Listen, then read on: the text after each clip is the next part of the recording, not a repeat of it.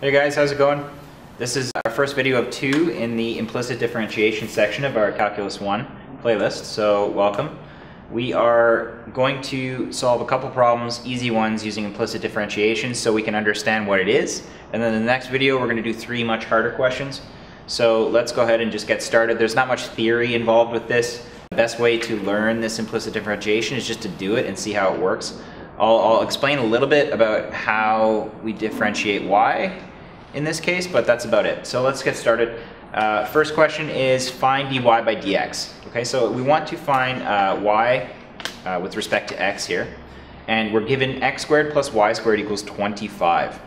So if you're given a function that isn't just, for example, one variable. So this is a function where there are 2 different variables and they're related to each other. There's a relation between each other and the function, and you want to differentiate with respect to one of the variables. In this case, we're differentiating with respect to x here, but we also have y.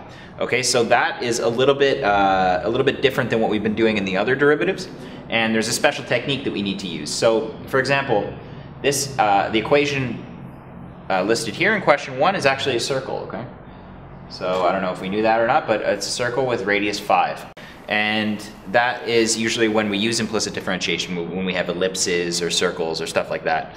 And that's what we're going to be getting into more of in calculus and later calculuses. But for now, we're just going to work with this fairly simple technique. And the goal of implicit differentiation, in this section at least, is to solve for dy by dx. Okay? So we're going to isolate dy by dx, and we're just going to solve for it, and that's going to be what we're looking for. That's how we're going to implicitly differentiate. So let's go ahead and let's differentiate this entire function here with respect to x, because that's what we're asked. So we want to differentiate y with respect to x. So we'll go ahead, and I'm just going to write out each step here that we do. So we're going to d by dx of x squared plus d by dx of y squared equals d by dx of 25. Okay, so right off the bat, we know that the derivative of with respect to x of a constant is just going to be 0. So this one, the derivative with respect to x of x squared, okay, we can just evaluate that right away, and we know that that's the derivative of x squared is 2x. So we can go ahead and just apply that, okay, right away, 2x. However, how do we differentiate y with respect to x? Now that is kind of where the implicit differentiation comes in, okay, because we're going to have an extra term here. So it's essentially the chain rule. Okay, we're going to assume that y is the inner function. Okay, and we're just going to substitute. We're going to differentiate y as if it were x. Okay, so we're going to bring the 2 down. We're going to have 2y to the 2 minus 1, which is going to be 1, and then we're going to multiply by y by dx. Okay, so I'm going to write that out. So we'll have d by dy of y squared times dy by dx. Okay, so that's just the trick here. Okay, that's the trick. And that is just something that you have to just put in there. You don't necessarily have to understand it that much. Just remember that if you're differentiating with respect to x and you have a y variable, differentiate it as normal, as you would x, but then just add dy by dx on the end. Simple, no problem.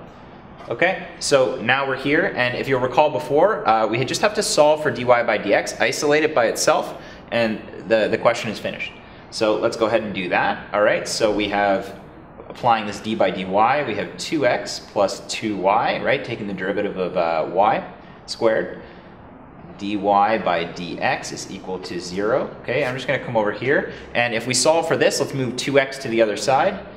So we have 2y dy by dx equals negative 2x.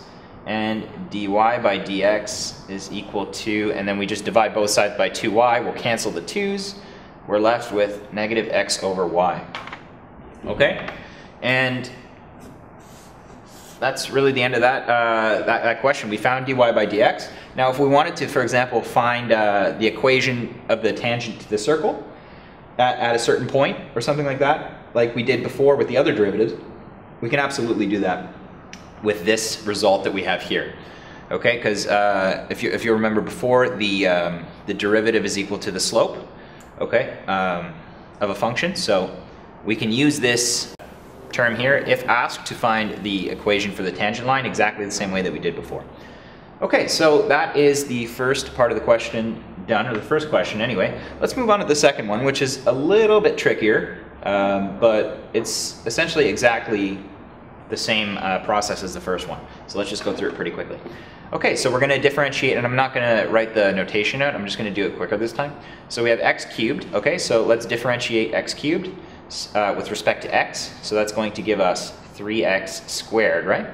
Plus, and let's differentiate y, let's pretend that it's x, okay, and we'll bring the 3 down, so we're going to have 3y squared, same thing, times dy by dx, okay, equals, all right, so now what do we have here? Well, this is a little bit trickier, right?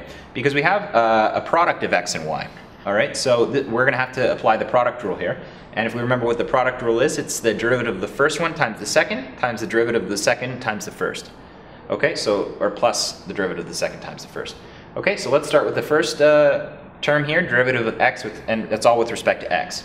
So the derivative of x with respect to x is just 1. Okay, so we have 6y, all right, plus derivative of the second, which is going to be 1 times dy by dx. Remember, we always have to add our dy by dx when differentiating y with respect to x, and times 6x. Okay, so it's going to be 6x dy by dx. So, well, what do we have to do here?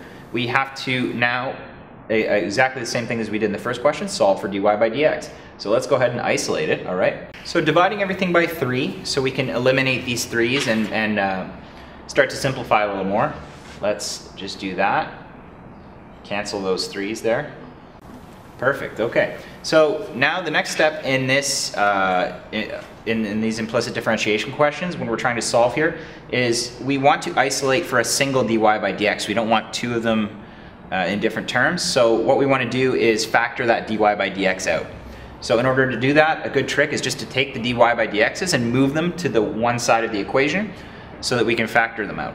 So let's go ahead and do that. Let's move this over here, and the x squared we'll put on the other side. Perfect. And we can go ahead and factor out dy by dx. Let's go ahead and do that now. So factor out y squared minus 2x equals 2y minus x squared. And final step is to isolate for dy by dx, right? So we can just go ahead and do that. That's simple. Divide by this term on both sides. And our final answer is 2y minus x squared over y squared minus 2x. Perfect. And that is that function's derivative. Okay, we differentiated it implicitly. And just right now, these questions are asking for dy by dx, but like I explained in the first question, you could be asked to find the tangent of the specific ellipse or circle at a point, and you can do that using the methods that we used earlier with derivatives, but just using dy by dx now, okay? So that's pretty much it for these 2 simple questions. I hope that was clear, you know, what implicit differentiation is and how to do it. Come back for the next video because we're going to solve 3 much harder questions on this, and I'm going to show you some tricks, especially with inverse trig functions, which can get tricky. Thanks for watching this one, guys. Like and subscribe, and check out the next video. Thanks for watching.